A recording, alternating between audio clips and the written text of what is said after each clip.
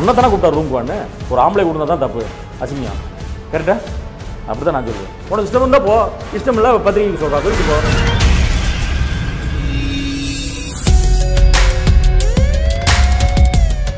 எதுக்காக சப்போர்ட் பண்ணுறது? அவரு பொம்பளைங்க தான் கூப்பிட்டு வரா, அவரு வைரமுத்து கூப்பிட்டு வரா, அவ்வளோ பெரிய அப்பட்டாக்கிற அவரு வைரமுத்து.